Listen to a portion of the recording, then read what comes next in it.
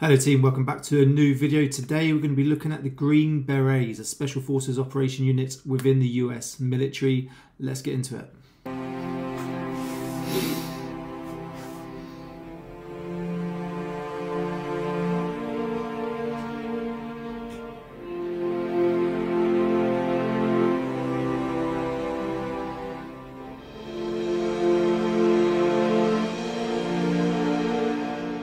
So Special Forces selection is about 3 weeks. You start off with just individual tasks, run 5 miles, walk 12 miles, do a physical fitness test, and you know, it's all about you, right? This is a basic qualifier. Oh yeah, you know, are you physically capable enough? It really is just to start tiring you down.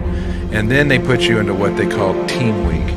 And they put you together with a group of people you never met in your life. There's no rank, there's no name, just a number. And the first test, they have a Jeep with only 3 wheels, right? And a piece of rope and 2 poles, and they bring somebody over, number 26, come here. Here's your mission. I want you to take that tank of your people, and I want you to meet us at this grid coordinate in 4 hours. What are your questions? So I love that about courses like this. All rank, everyone goes out and you're all equal. So whether you're an officer, junior soldier, senior soldier, you're all equal in the course. They just want to know your ability and what you can do. Get going. And you have to lead, organize, compel people you never met and figure out a plan and start moving.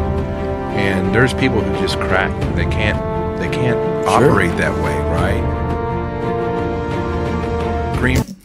I remember first time hearing about the Green Berets, and I thought they were literally the best of the best of the best. And sometimes you hear now Delta Force are tier 1, and then you've got sort of Rangers and Green Berets just below them, but it was Rambo.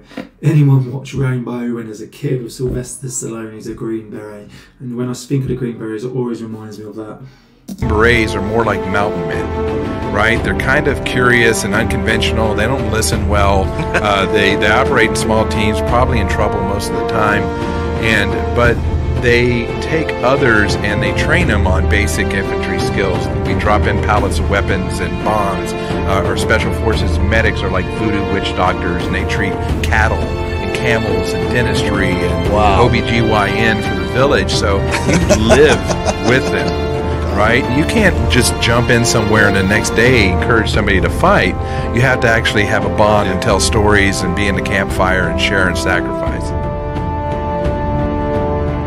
Army Special Forces, the Green Berets, in the process, once you get past selection, the next 6 months to 10 months, they pretty much just tear away every level of who you are, of your ego.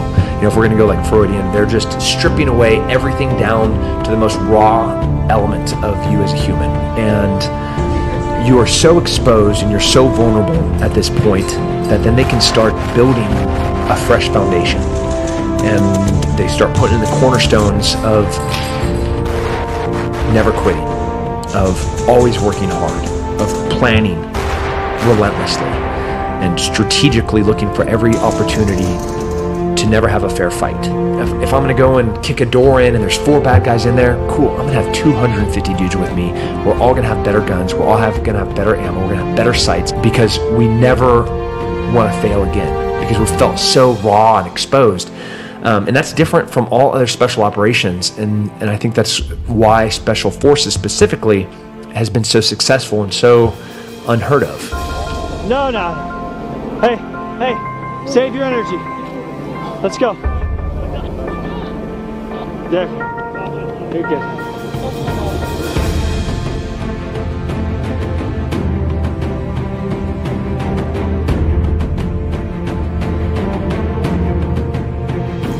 You can just tell from the operations they're doing in their kit and equipment they've got that they are definitely apart from the US Army. They are a Special Forces unit. Like I said earlier, you always hear of Delta Force being sort of tier 1 and the Green Berets tier 2, but just looking at their kit and equipment, the way they're dressed, even the beards, the way they're moving, they're operating, they are a Special Forces unit. They work well in a team. You see them, all 4 of them, when they're going into a building, clearing compounds, clearing rooms.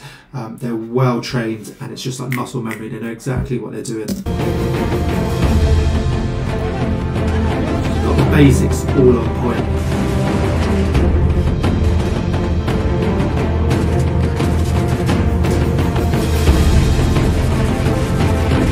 That's close, look at that.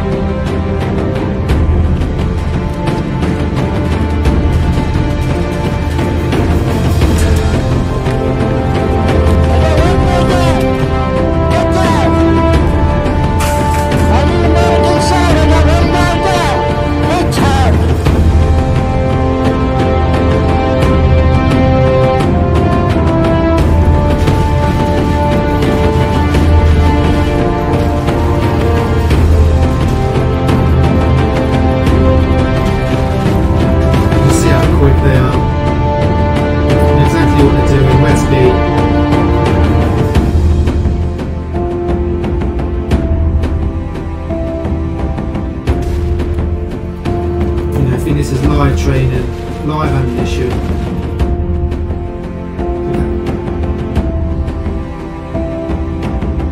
I had a friend, Tony, who's probably, he was the Army powerlifter of all of Europe. He ended up doing hand-to-hand in one room with 4 guys and killing them all. Wow. With a broken clavicle. And so you just got to do it. And, you know, sometimes you'll run into a room and guys will surrender right there. Sometimes, you know, they'll start shooting. And you're just, you know, going. We have multiple ways to infill, whether it's airborne, air assault, vehicles, walking. You know, you analyze the mission right in front of you. There's this compound, there's, you know, 50 houses around it. You know, they can hear the helicopters coming because of the height of the mountains around it. We have everything in our arsenal. You truly plan your own mission, and then you tell the leadership what assets you need, the type of guns you need, right? The distances you'll be engaging, the type of aircraft that'll support you in case things go wrong. You just bomb the piss out of it and scoop it up later. So all of these things. That's what's different as well, isn't it? You know, he's got everything he needs, but it's not them coming down from top saying this is the mission, this is how you're going to do it, this is the kit and equipment you've got, this is the time of day you're going. Like, you know, British Army soldiers, you know, your standard sort of regiments. Same within the US Army, within the Special Forces units. Like, right, this is your target. How are you going to do it? What do you need? Come back to me. And they've got to go out and they've got to plan their mission. Tell them what kit and equipment, what weapon systems they need. You know, what time they believe in, what sort of vehicles they need to get into the target. Whether they're parachuting in, using the heli, or they're driving, walking, or whatever it is. And that's what sets these sort of, you know, soldiers apart from everyone else. Things become, you know, part of your planning mission, and I can show you in a dirt hut us making mock villages out of cartons. Like driving X's and O's and like backyard football type thing, right? And so we plan our mission ourselves. We would ask for the assets, whether, you know, it was helicopters or gun jeeps or something. We had it all there for us. And just like here, we kit up and we just fly out there and knock it out that night.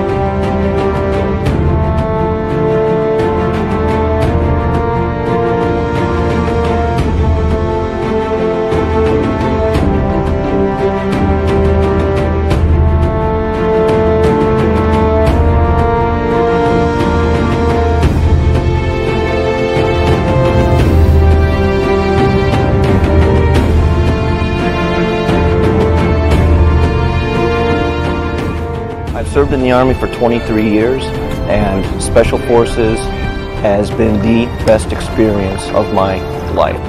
I've gotten to do things I never would have dreamed of doing. There's a lot of physical challenges, a lot of mental challenges. The thing we bring to the table, which conventional forces seem to value the most, is our ability to operate in small units with little or no supervision, sound, mature decision making, and our language skills.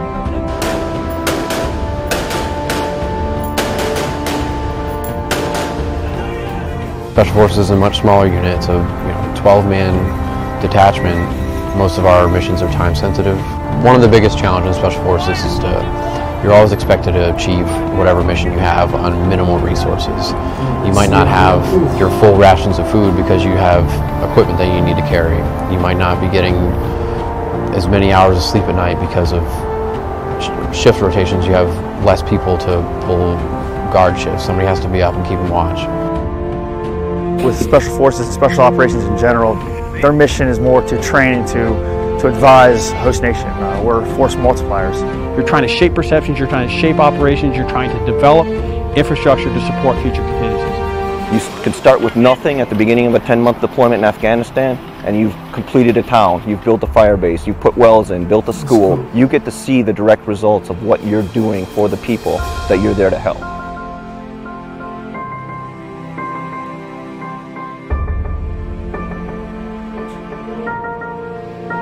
Sometimes I watch these videos and I feel like, do I miss it?